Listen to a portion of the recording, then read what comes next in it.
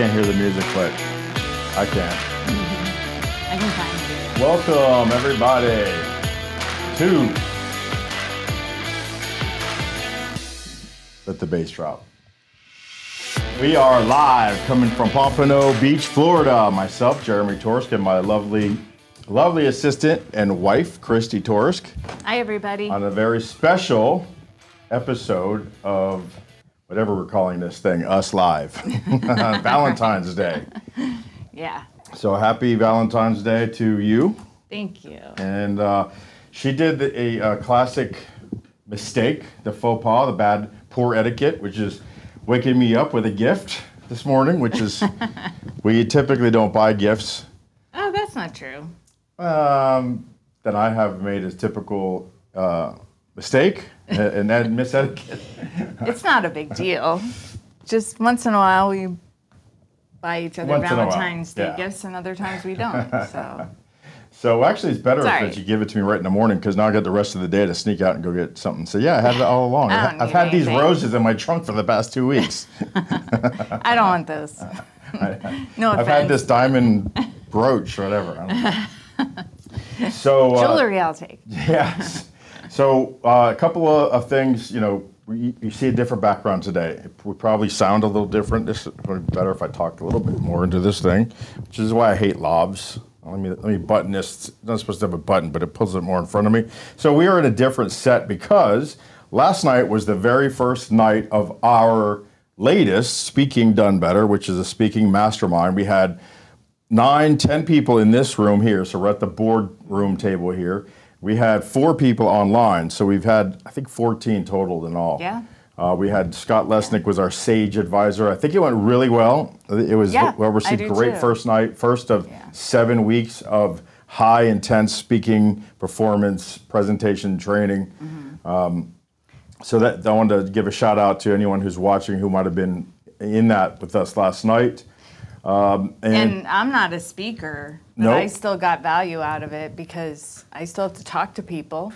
Yeah, you're going to be presenting to groups and I present. Realtors, clients, associations, investors, and so we finding out your why, everything that we do in becoming a professional speaker, getting people to pay us to speak, can be put into any walk of professional life. And since last night was the first night, I know you just added another person potentially, so anybody that wants to join us can still join, right? They can, they can still join. It's $1,000, but it's $10,000 worth of value. I promised $10,000 worth of value. And last night was recorded, so you can watch it. And last night was Where Did We Start? So a lot of deep work starts this coming week. And so, and WNBA players, doctors, retirees, healers, professional speakers, aspiring speakers, that runs the gamut. More girls than boys, I think, if I'm allowed to say that these days. Yeah. I think it's a really good group, and also what I liked about it was it's a safe place to improve your skills, where you're not going to get judged. Yes. People are very helpful and give great advice. Yeah, we had good sage advisor last night was against Scott Lesnick. Tonight, next week, Tuesday night, Annie Meehan is coming over from the West Coast. She'll be here, the Pineapple Lady. Look her up on TED Talks. And every week you have really great presenters or guest speakers or people that have world-class speakers successfully for many, many years and know the ins and outs of it. So even if you're just going to work on your like your delivery, your tone, your dialect, your message, it's great. I'm looking forward to it. Thank you, and thanks for posting that. I'm not just saying that because it's you. I don't think you would. No, I wouldn't. So today we're talking on this special Valentine's Day about first impressions. Is the title of this thing? First impressions. You don't get a second chance to make one of those. And why did I do first impressions on Valentine's Day? Well, because we do this every day, and sometimes I just wait too long and need something easy. And it's an easy jump to get to, if you want to get to a special Valentine's Day, which for us is, our, 12th or something like that, you better make a good first impression. And when I met you, I was in a very bad, low place in my life. but I don't think it came through necessarily the day I met you, because my attitude didn't really reflect my reality in my professional life, where it was in my family life at the time, because what good is that going to do? The energy you give out to the world is not going to do you any good if it's negative, even if you're in a negative situation. And so sometimes I just kind of look at where we are now and think, I don't know what you saw that day, because I remember that day. I mean, it was a decent day. I just got promoted. I was in a special part of the building. They brought her in to cut the executive's hair, and I was part of the executive team for that. That was my first day over there. But I was still making like $60,000 a year, $45,000 a year. It's crazy. I lost a company. I was in the hole like $400,000, and it was not a highlight for sure of where I had been previously, but it dwarfed where I was previously, dwarfs where we are today, because of this energy that we just had that day and just continued to build on. Yeah. I knew that, you know, wherever you were at that point was not gonna last. Yeah. Thank you for that. Yeah. And I did not know that. No? No, I mean, I just didn't know. I was in a very dark place. I didn't see anything except for what was right in front of me. But that's what I chose to do, instead of saying, well, if I can't see what's in front of me, there's still no sense looking what's behind me. I'm past that, and I'm here right now, and let's serve the people in front of me here. Yeah. So that's... So I think, you know, too, if you're in a dark place, everybody has ups and downs in life. It's going to get better eventually. Yeah. Storms don't last forever. No, they don't. And you can't appreciate the good times without those bad times. Especially if you have a good attitude about it. Yeah, so that was interesting. Anyway, the first impression, I remember that day. I remember walking into that room. Right. Well, I must have made a good first impression. Well, you're the hot barber. Of course. You're still as hot today as you were back then. Thank you. All right, you don't have to buy me anything. Yes. Yeah, there you go. So, first impressions. What I'm going to be talking a little bit about, how does that do with business? This is mostly a business show, even though we talk about some personal things on this show.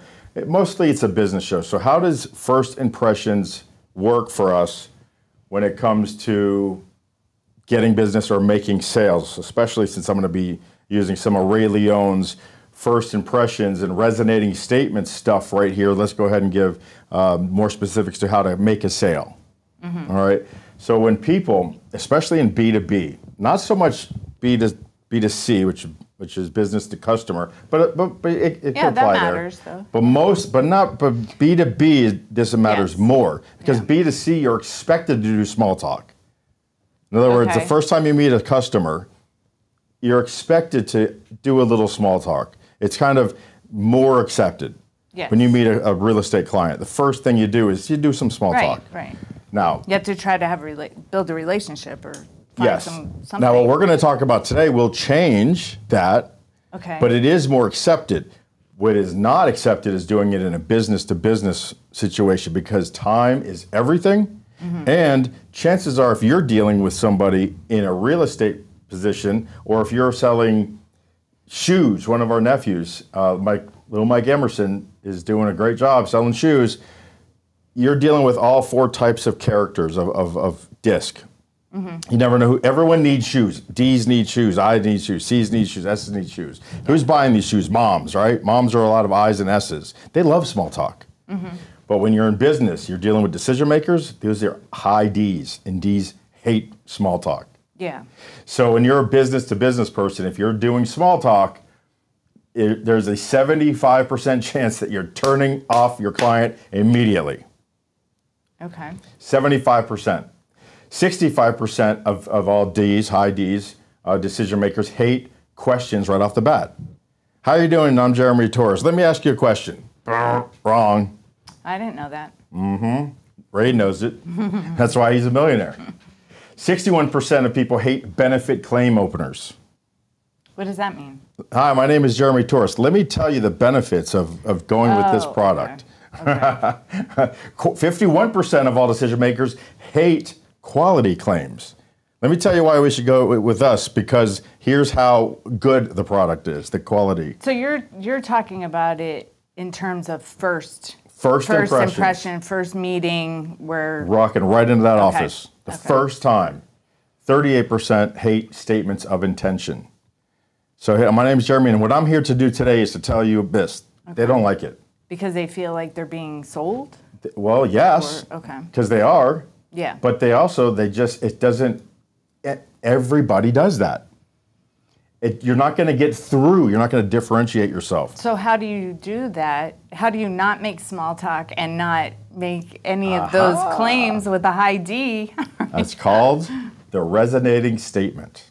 Okay. The resonating statement makes a comment or statement that summarizes either deep desires or their worst fears.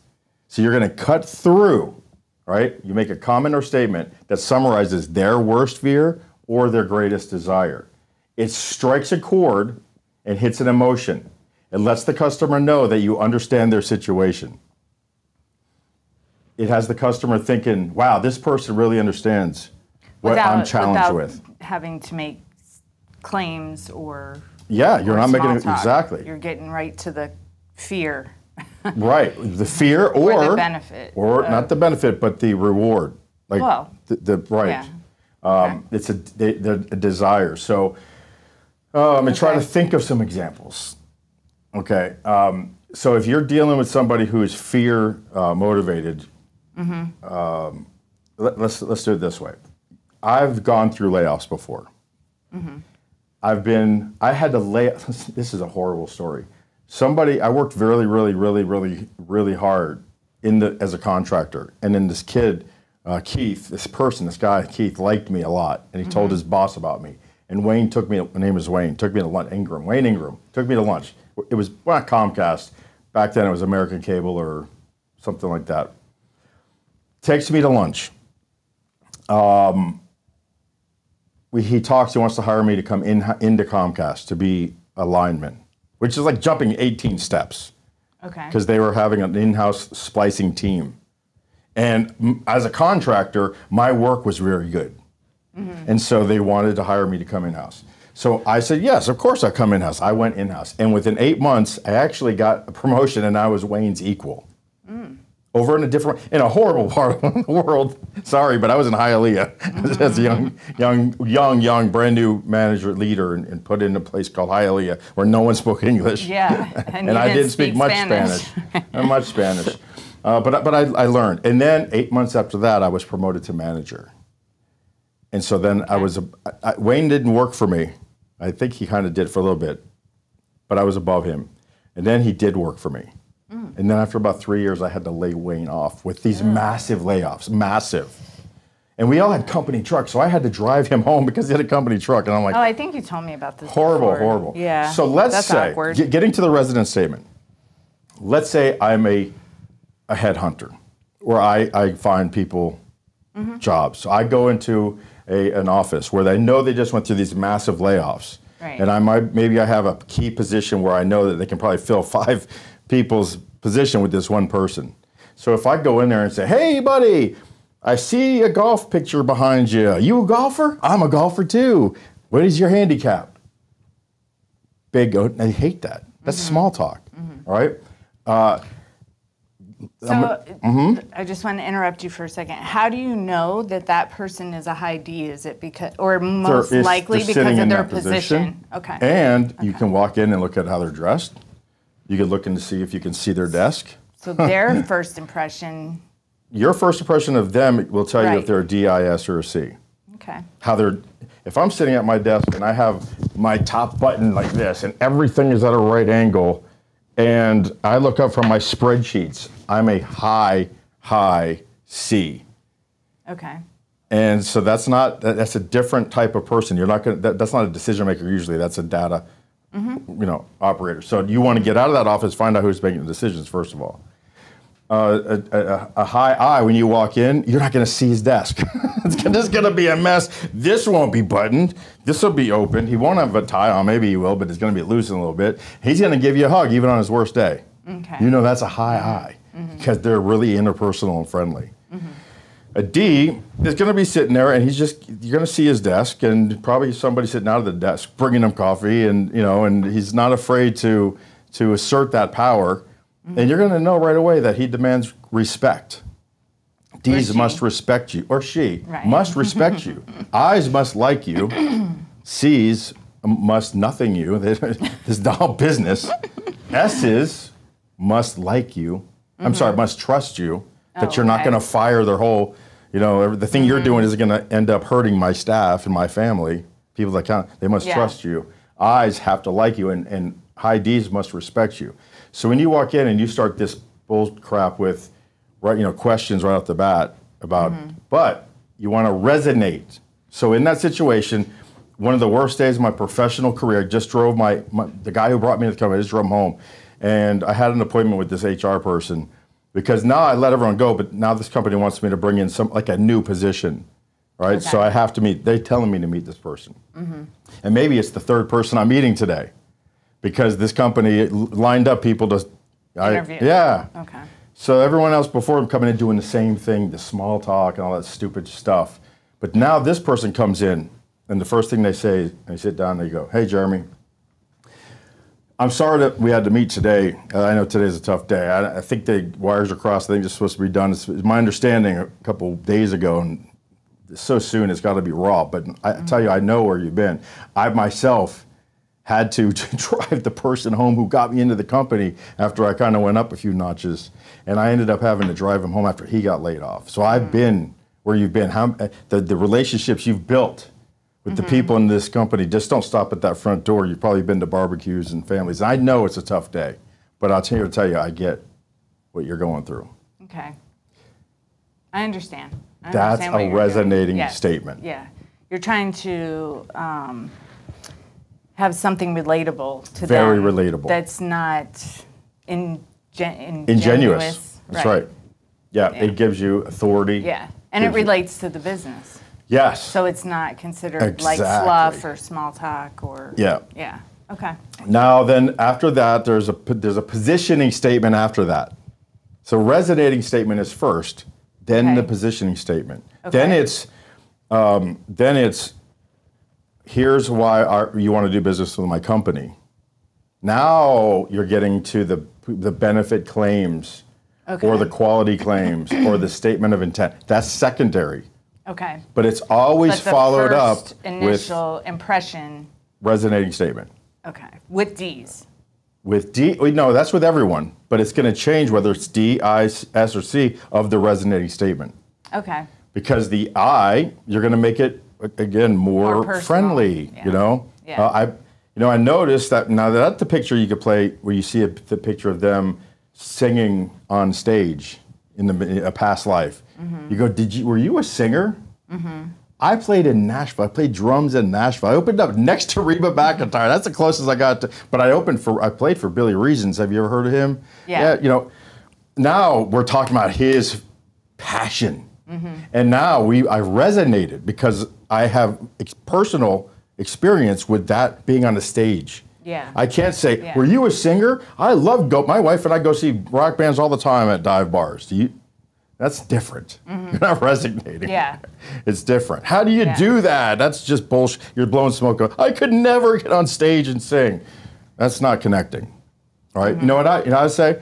I looked at your ass for the last 30 years. Say what? Because they're an I. They get the joke. Right. I'm a drummer. I looked at the singer's ass for 30 years. Right. Whenever I played, they would get something like that. Now that's going to make an impact. An S, if you see a picture of them, of their family, you can talk to them about a family thing. Again, Ray's son was literally a championship women's soccer coach, like at the highest level of college, national championships.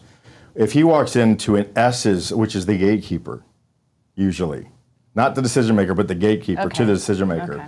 And in the resonating statement, instead of walking in and saying, "Hi, I'm here because I want to tell you that all the great things our company could do for your company," she hears that from everyone. But if he sees a picture of a soccer player in the photo, you can say, I got to tell you, I'm just here, but I just wanted to tell you, I'm going to show you something. My son just won a national championship coaching women's soccer. I see your daughter plays. How old is she? Has she ever heard of George Washington College? Oh my God, I know, whatever it is. Right. That's a connection now because they both care about their children playing soccer. And now she's going to say, you're going to be on that schedule to meet them. Anyway. Yeah. And then the C is, you don't even want to, you just walk in and the C is you scare the shit out of them. Why? Because they hate they hate the unknown, they hate the penalty of non-decisions. Oh. So you're not going to get into them with a reward. You're going to need to make it punitive. So if you don't make it like a fear. If you don't make this decision now, what is it going to cost you? Yeah. So So I've been where you are. Say the guy who just lost everybody is a C, but not a D. And I walk in, I say, I know where you are. You just had to let people go. He doesn't care because he's never been to a barbecue. If he has, he was the guy sitting on the bench alone, right? You've seen him. They're called mortgage brokers. They're all loners. Don't insult the mortgage brokers. So, well, they're loners. Some of them are good. They're loners. I know, it's a joke. It's a joke. Anyway, you talk about the pain that's associated with not getting things in gear, not bringing the people that I know can bring in this thing will get us back on track. For C's. And for the C's, it's the cost of indecision or inaction. It's punitive motivation. And then you put some urgency to it, right? Yes. By making that sort of statement where they'll act. They're going to act. Because otherwise they're going to analyze everything and think about everything and do their homework. Yeah, you tie the monetization of the time time is costing to the decision, and you're in. Okay. Beyond that, then, is the positioning statement, and you always follow a positioning statement with, "This is a Ray Leone original, everybody. This is worth $1 million, everyone." Which means to you. Which means to you. Yeah. The reason you want to do business with our company is that we are national, which means to you that the person that you're using now who's local, when they run out of material, what happens? You're on the hook. You're delayed.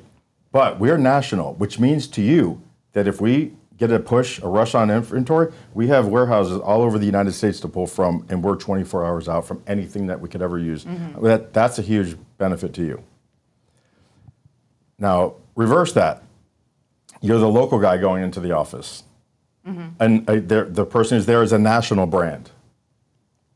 Okay? So I'm local. Yeah. Which means to you that I know your project better than anyone else because we are from here, we're about this community, and we go through special processes. We have systems and processes in place because we're local that we source these things that we use here cheaper than anywhere else because we know that it's whatever it is. You use you lean into your strength. Okay. If it's about running out of material and you are local, then you need to come up with a way to guarantee them, if that's their biggest fear. Now, we can get into another thing, which we'll talk about another time, which is probing questions. It's called defining the problem or problem definition. And if they don't give a shit about material or inventory, then you would never do that. Right. But if you found out they did. You have to do your homework before you go and talk to somebody, right? That's right. But that's what I mean by that, which means to you. You always finish with which. So the company that's been around for 100 years, which means to you, we're not going anywhere. Right. The company that's only been there for 1 year. So that would play to an S very well because then they trust you. Yep. That you're not going to go out of business and you're going to, you have good service, systems, all that stuff. Yeah. Yeah. Well, perhaps, maybe not. Right. But you may or may not have that. But you're it's going to help them feel But what if you're new? confident. What if you're a year old? We're the new kids on the block, which means to you, right. you are our only focus. Right. You've got all of us. Our systems are catered to you. Or how they're different from the existing company. That's how what they've I mean. improved. Right. Yes. Okay. And you make this. That's all the problem. Now again, how do you know? It's important to them how long the company's been here. You've asked, you've talked, you've asked smart questions, you've gotten away from. Those are the probing questions? Those are the probing questions. Right, so what are the probing questions? Well, that's an answer for another day. Oh. Today we're keeping it at resonating statements, at first impressions, because you can never make another first impression. No, you can't. And when you said that we were talking about first impressions today, I thought you meant, like, to me, that means your appearance, how you look, but what you say also matters. Yeah, it does. Yeah, half of it is how you look. I'm in shorts.